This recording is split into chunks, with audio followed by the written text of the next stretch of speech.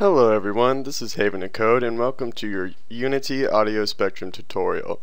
In this tutorial we're going to make objects move to the sound. We're going to be measuring different parts of a sound and we're going to make these 4 sexy cubes move to the beat. Okay, it's gonna get ham up in here. Okay, so in this scene we have 4 different cubes: a plane, a camera, a point light, and a sound. This is what the sound sounds like.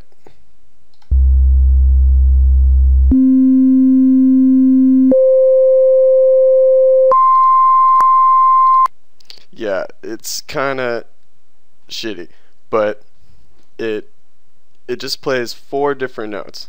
It plays 4 different octaves of C. Let's see what this sound looks like on an audio spectrum analyzer that's already been made. This is Ableton, and this is how I made the sound. I made it with operator, and it plays 4 different notes,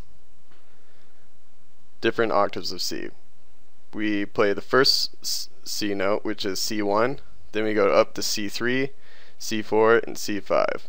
And this is what it looks like on the analyzer.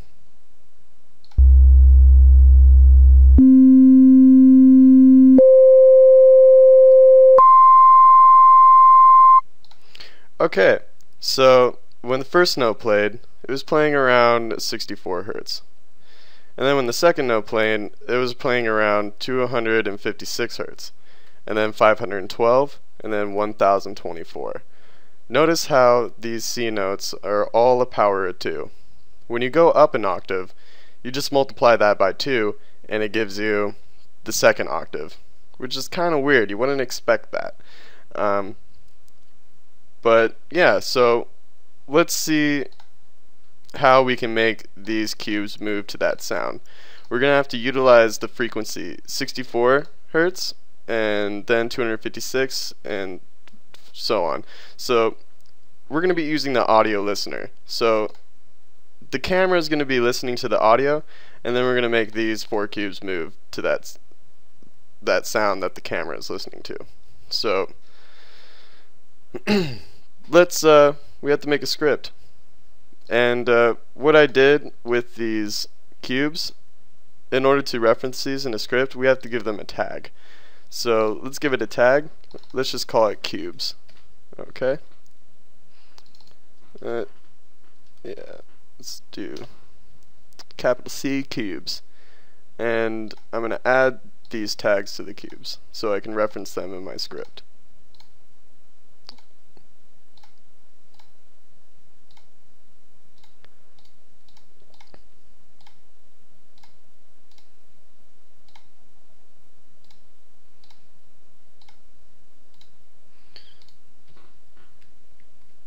Alright, now let's add a script to the camera. Let's call it Spectrum Analyzer. It's just going to be a JavaScript.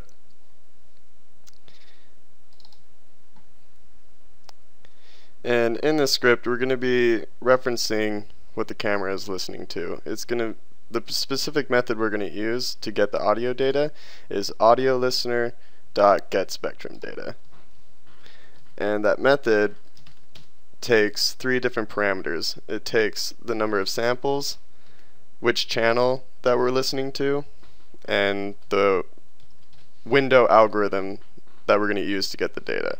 So we're going to say we need 1024 samples. It has to be a power of 2. We're going to do channel 0 for both channels, and we're going to use the FFT window hamming.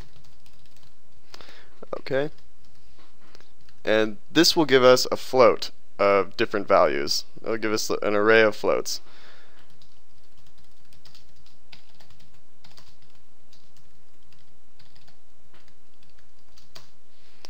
Okay,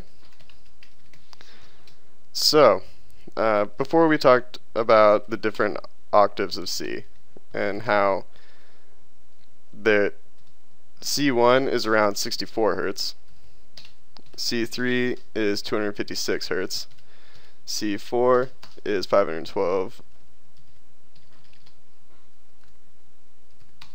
and C5 is 1024.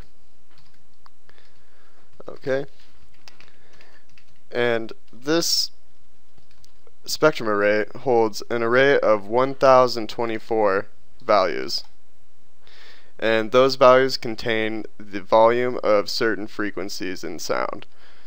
Okay, so the first element in the array, spectrum 0, is going to contain the volume of 0 to around 21 hertz.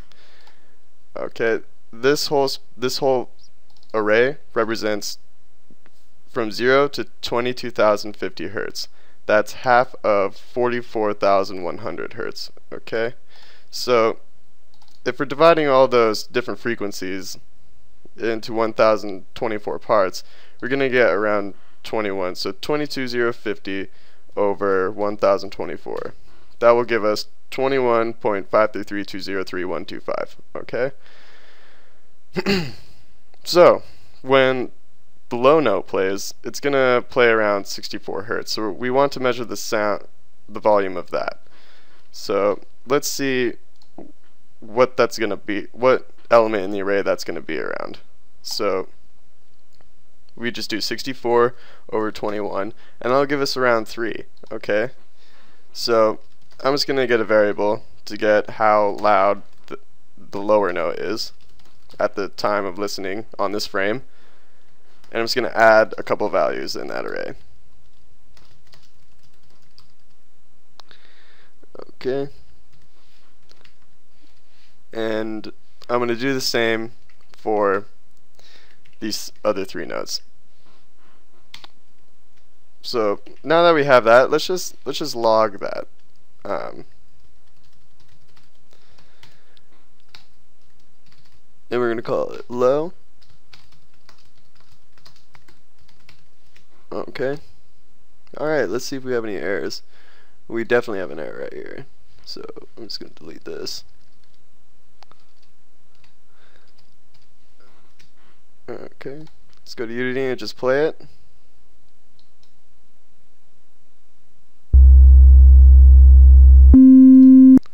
Alright, so let's look at what the console gave us.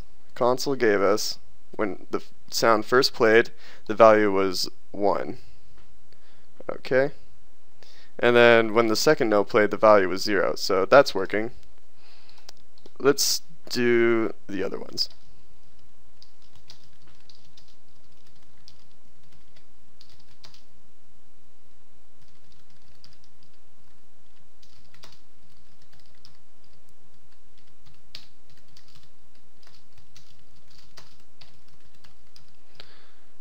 And I'm just doing this from memory. I know that these values in the array contain those specific notes.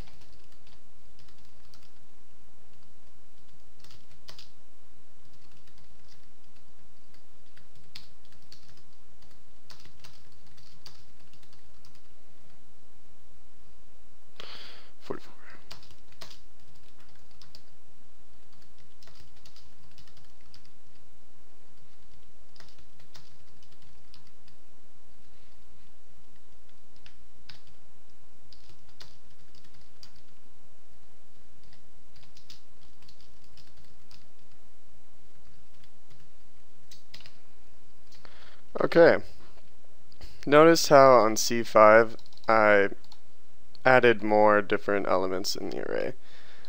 The reason for that is because when we use a windowing function, it's just going to give us like an array of elements where it thinks the sound is. It's not going to be exact every time because it is a lot of data that it's dealing with, and it's supposed to be really fast. That's why they call this a fast Fourier transform algorithm.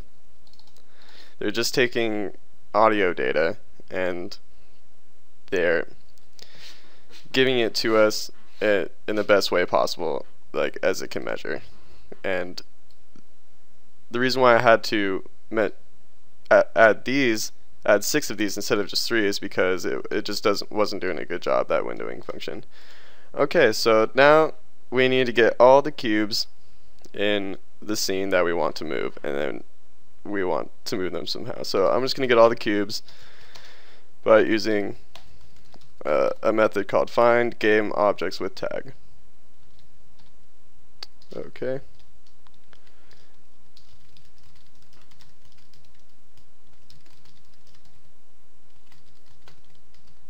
And the tag that we used was cubes. And I'm just going to do a for loop to loop through those different cubes and find each one by name, and then we're going to alter the size of it. So for var I equals 0, I is lesser than cubes.length, I plus plus. We're going to do a switch statement, and we're going to say, alright, if this is the cube C1, we're going to say cubes I dot transform dot local scale dot y equals C1 break. And we're going to do that for the rest of the ones, for the rest of the cubes.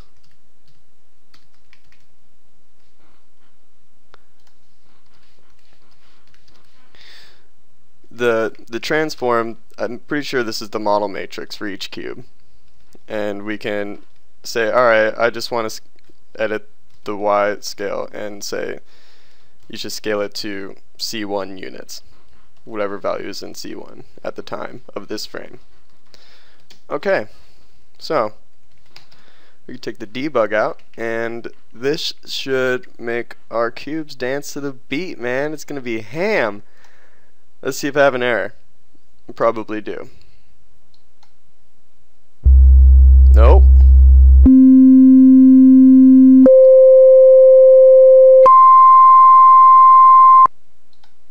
Alright guys, there you have it. You know how to measure the different frequencies in sound, and you can make a spectrum analyzer. It's pretty fucking badass.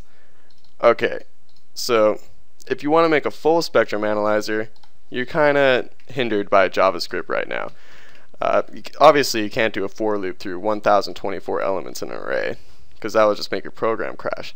But you may be able to use some different language, possibly, if they give this API to you in C# or maybe some other .NET language. It'll be sweet.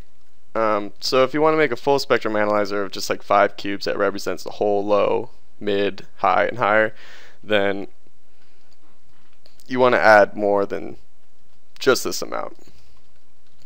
Okay, and I recommend like looking at a different spectrum analyzer just to play with the values, because really you're not really doing a whole bunch of math, you're just dealing with the artistic part of it, and that was the point of this tutorial. Anyway, have a good one.